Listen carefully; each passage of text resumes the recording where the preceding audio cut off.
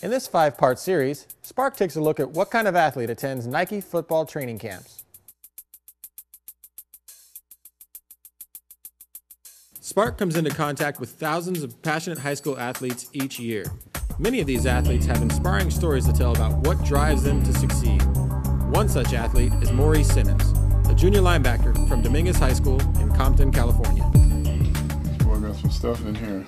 So many trophies out in the back and in boxes because we didn't have room to put them all up in here.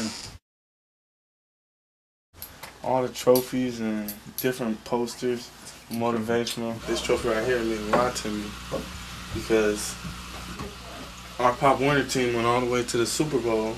It was a team full of kids that just wanted to play football, and you know, we all loved the game and we all worked hard.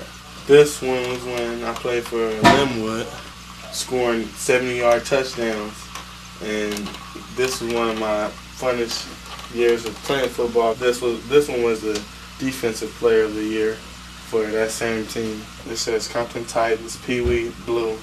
Like, whoa, outstanding defensive middle linebacker, Maurice Simmons.